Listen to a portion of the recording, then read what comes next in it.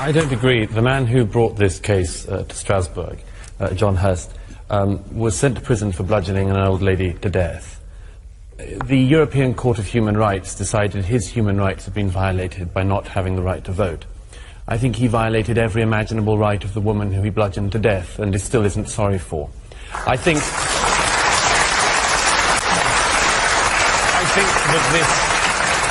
that this case points to the terrible thing that is happening in Strasbourg, which is that activist judges and ambulance-chasing lawyers are creating a situation where the ordinary human rights of ordinary people are routinely being trumped by the unordinary rights of people who have behaved appallingly in society. And I have to say there is one other reason why I think this is an important thing, which is that when David Cameron was asked about this at Prime Minister's Questions, he said that the idea that Strasbourg could force prisoner votes on this country made him feel physically sick. There is a serious democratic problem when something which has no support in the House of Commons, very little support, I think, in the country, and something which makes the Prime Minister sick is nevertheless forced on this country. So I think there's a second reason why this is a good thing, which is that it has shown that our Parliament remains sovereign and can override and ignore decisions from Strasbourg. That is a very important precedent. And only an hour. Yes, I think he was right. And I think we should start this by just reminding ourselves what multiculturalism is not. Multiculturalism is not multiracialism. It isn't pluralism. For years, the multicultural policy has been able to glide along, in part because of that misunderstanding. Because of the misunderstanding that when you talk about multiculturalism as a policy, what you're talking about is solely immigration, or multiracialism, or so on. It's allowed itself an incredible easy ride, not least by the fact that this confusion has meant that any critic of multiculturalism has been immediately decried for years now as a racist. What do you understand by multiculturalism? Multiculturalism as a policy, Cameron described. As a policy, multiculturalism is the following. It is the idea that there is effectively no such thing as British society or British culture. There are simply different communities which you're born into. If, for instance, you're born into a community from an Asian background, you will be treated by government throughout your life as a member of the Asian community. If you're born into some other racial or religious grouping, you'll be regarded in that way. And that anything in that group could be different from what the norm in society goes on. Let me give one quick example I gave in an article yesterday in the Wall Street Journal. It's been quite commonly known in recent years, for instance, that girls of Pakistani origin have, at the age of 16, been taken out of British schools and married to older men. Now, if a white girl of 16 over recent decades had been married against her will to some randy old pervert who wanted to have his way with her, the state would have stepped in. It would have rightly said that that was an outrage. But, lo and behold, 16-year-old girls of Asian origin disappearing from their schools, nobody wanted to mention it because it could be thought to be racist. Right. The idea was that there are different values for different people in society, and there is nothing more divisive than that, and I'm glad that David Cameron has called time on it. In answer to the question, I think he's wrong. I don't agree with Douglas's definition at all. I believe I'm a product of multiculturalism, not just multiracialism. My father came to this country in 1966. He used to write lots of letters to newspapers with his views on the stories of the day, and he used to get dog litter through his letterbox in response. That 45 years later, in my view, 45 years later, his son can sit here on Question Time with David Dimbleby and a Conservative minister and say that I'm a proud Briton, and a proud Asian, and a proud Muslim, I think is a testimony to the success of multiculturalism in this country, which is definitely not far from reason. And just on Douglas's point about anyone who goes against multiculturalism is regarded as a racist. A, that's not true, but B, let's look at the reaction to David Cameron's speech. Nick Griffin said it was a provocative speech. When Nick Griffin says your speech is provocative, you know you're in trouble. The daughter of the leader of the French National Front, Jean-Marie Le Pen, said she wanted to congratulate David Cameron on his speech. And the leader of the EDL in Luton said, he's saying what we're saying, he knows what his base is saying. So when I hear reactions like that, I do worry about such speech. Well, what do you think he was getting at? What was he trying to say? Do you think he was speaking in a way that he intended to appeal? I think he did. And it's sad because, look, I'm quite critical of David Cameron, but in 2007 he wrote an article in The Observer in which he said we can't bully people into Britishness, we have to inspire them, integration is a two-way street, it's not just about immigrant communities, it's about all of us. And that David Cameron disappeared. 4 years later he turns up in Munich, of all places, to tell us that we need this muscular liberalism and to talk like Douglas about forced marriages. Sorry, how many people have forced marriages in this country? And show me which cultural group defends forced marriages and which government defends forced marriages. I've yet to come across a single one.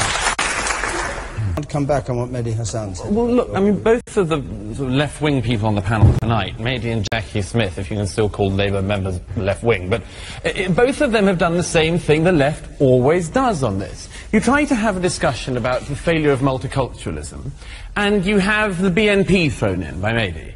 Told, well, the BNP member congratulated him, at least concede, Mehdi, all sorts of crazy and horrible and disgusting people can jump on a bandwagon without meaning that it's the wrong thing to have said. Maybe they're just opportunists. I suspect they are. And Jackie then throws in the example of the EDL and thinks, do you really think, Jackie, that was what David Cameron was aiming to do? I mean, a couple of, 100 people marching in Luton does not mean the Prime Minister of Britain should not be making a speech about a very serious matter. And this is a problem. The debate by the left is always attempted to be shut down by associating it with far-right extremist and racist groups instead of having a frank and honest discussion. I did not say that. Belittle the idea of a couple of hundred extremists, but if you put yourself in the shoes of a British Muslim in Luton or in other cities where the EDL have marched who live in fear of those groups, then I think they have a right for their Prime Minister not to go abroad to Germany and send them lectures from there on who isn't and isn't an extremist. Take a couple of points. I mean, very briefly, we didn't get into this, but one of my other objections to David Cameron's speech is the idea, you want to give a speech on multiculturalism, give a speech on multiculturalism. You want to give a speech on counter-terrorism, give a speech on counter-terrorism. Don't pretend they're one and the same thing. Don't offend our intelligence. Terrorism is not a cultural problem, terrorism is a political problem. No, and it's a religious problem as well, and it's a religious problem as well. In your view, Douglas? No, in the view of a lot of people, including the people who carry out acts of terror, who say they do it in the name of religion. They also say they do it because of foreign policy, and you always ignore that bit, don't you, Douglas? No, I don't. When they say they do it because of Iraq, you don't notice that bit. At least listen to the reason they say they do it. Agreed, so why didn't he talk about foreign policy in his speech on Saturday? I'm willing to talk about foreign policy, as would David Cameron be. But you cannot keep on pretending that there is no religious component to the terrorism, because there is. I thought you said it was cultural. No, wait a minute. Cultural religion. Stick with religion. You're saying there is no religious component. I'm saying there is a religious component. I'm saying it's not a cultural component. The people who blew themselves up on the London Underground were not people who couldn't speak English or didn't go to secular schools. That's the tragedy of it. Well, then don't say it's a cultural problem. No, but you're don't pretend that forced marriage. Because maybe you're doing what you are. Don't speak at once. Nobody can hear. So let's have a little bit of order, shall we? Let's have a quick. The thing is that to get back to the question, I mean, the issue of democracy across the region. Some of us have been arguing for many years that Arab states, Muslim majority countries, have the same desire for democracy as the rest of the world. You used to hear people say about the Eastern Bloc, the Eastern Europeans can't cope with democracy. Lo and behold, they could. You used to hear it said about South America, the same thing. South Americans somehow can't cope with democracy. Lo and behold, they could. And the same thing is becoming clear across the Arab and Muslim world. The Lebanese Druze leader, Walid Jumblat, said that the sight in 2005 of Iraqis going to the polls for the first time would have in time a seismic effect in the region, because people would not see their neighbours going to vote and not want that themselves. Now this is coming sometime after most of us expected it, but there are obviously problems, and it's naive to walk into this and ignore some of the problems within Egypt. Do you see Mubarak, as Mehdi Hassan said, as our person, the West's person in Egypt? No, or do you think we should have... I think it's equally patronising to the people of Egypt to assume they have had no role in their own country. However, the West has had a very complex and I think unfortunate, regrettable situation in recent years of thinking that stability and the pursuit of stability in the region was the most important thing. That has come back to bite us again and again, not least in the rise in anti-Western feeling across the region. There is a problem though, and it has to be flagged up to go back to the question, which is the Brotherhood. The Brotherhood, if it didn't have Muslim in the name, would be being described at the moment as a fascist political party. It has its roots in fascism. It is an extremist organisation. Its offshoot, the Hamas in the Gaza, when it got into power, immediately killed its opposition, and it hasn't had another election. It was just another one announced, July the 9th this year. There was meant to be another election in the Palestinian areas. The Hamas have said no.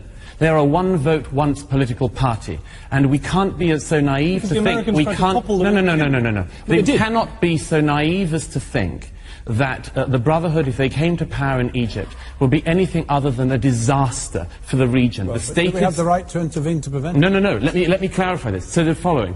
It is very unwise for leaders like William Hague, David Cameron and Barack Obama to be saying who they would like to run Egypt. It's a choice for the Egyptian people, and they should remain silent.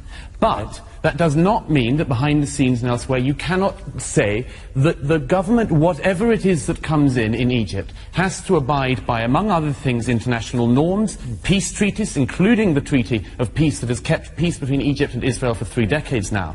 And this is a very, very important thing, because if the Brotherhood comes in and says, as their leaders have said in recent days, that they will immediately block the Suez Canal and start a war with Israel, then we are collectively going to be, and the Middle East is going to be in serious trouble. How can you, following way, between Egypt and Israel, when you say you don't want intervention? In the following way, by saying that, by using soft power, by encouraging the country to go in a certain way, by making it clear that for Egypt to become a normalised country, it has to have a normal government. None up there and in the check shirt, the blue check. Well, that was certainly a lively debate between Douglas Murray and Mehdi Hassan. And we just wanted to go ahead and let that thing, play through. But I just want to make a few comments when they, in the initial talk about multiculturalism. This was something, okay, that Britain tried, as Douglas Murray basically pointed out, that no matter where you come from, we're going to look at you as individual entities, as individual groups, not as part of the collective. And, Labour, the conservative side, I mean, they all tried this experiment, and it didn't work. And it didn't work. Said, we don't want to force British values on you. Well, listen, you come into my house, you're going to follow my rules. If you don't like my rules, you can leave. All right? Now, obviously, I mean, I'm just playing that up, but in a certain way, there are certain rules of society that must be adhered to. And in Western democracy, it is part of that. The rule of law, habeas corpus, I mean, the Constitution, everything that, whatever is there for the good of the nation. Now, we all talk about everybody wanting to be an individual. I mean, that's what it's about in America. Everyone's an individual. You have individual rights. Well, that is true. But at the same time, there are rights that are made for society. Now, if a group comes in and it's an ethnic group or a religious group or some other group, whatever you want to call it, how do you become part of the society if you don't integrate and assimilate? That was the situation. And when Douglas pointed out the fact of the 16-year-old girls that are disappearing from high school because they're being forced back to go to Pakistan to get married against their will, I might add. These are British citizens. You don't hear about that happening in the United States of America. Why the hell is it happening in Britain? Because of multiculturalism. The British government doesn't want to get involved. Oh, they're just some brown girls. Nobody's going to care. If they were white, there would be an unbelievable amount of publicity put onto this. Could you imagine if there were a bunch of white girls that were disappearing from high school and going back to Poland or going back to Sweden or Denmark or Finland or another white European nation or a predominantly white nation? Could you imagine what would happen? Douglas points this out, and Mehdi Hassan basically, what does he do? He says, that no government stands for it, and there's no society that stands for it. No, there are some people, not the entire amount of the Pakistani society inside there, or the Muslim society over there, not the entire, but there are a good number, there are a huge number that are doing that. So much so that, guess what? The Foreign Office had to set up a department within the government to go get those girls back.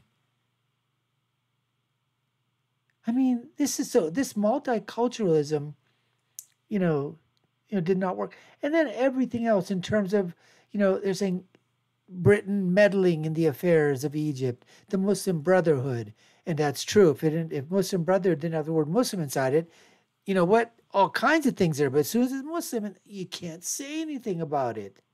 You can't do anything about it. Oh, let them flourish. Let them do. Well, if that's what and listen, if people through their whatever reasons they are, if they elect something, elections have consequences. They all do. But in the background, that doesn't mean that states and nations can try to back channel or whatever, see if they can bring about a change, but you're not going to bring about a change with these types of Islamist terrorist groups that take over these countries, folks. It's just not going to happen. And as Mehdi Hassan said, he says he's a product of multiculturalism. No, he's not. He's integrated into the society. He's assimilated into society. He's still, obviously, he's a Muslim. But I don't think he shouldn't be considering himself an immigrant.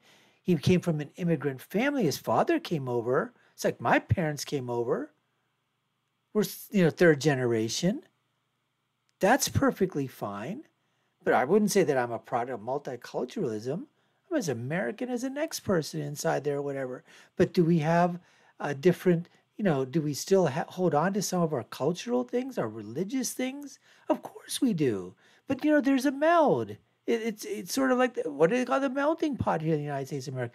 That has really not occurred for the majority of immigrants, illegal, legal, asylees, migrants, whatever you want, entire groups.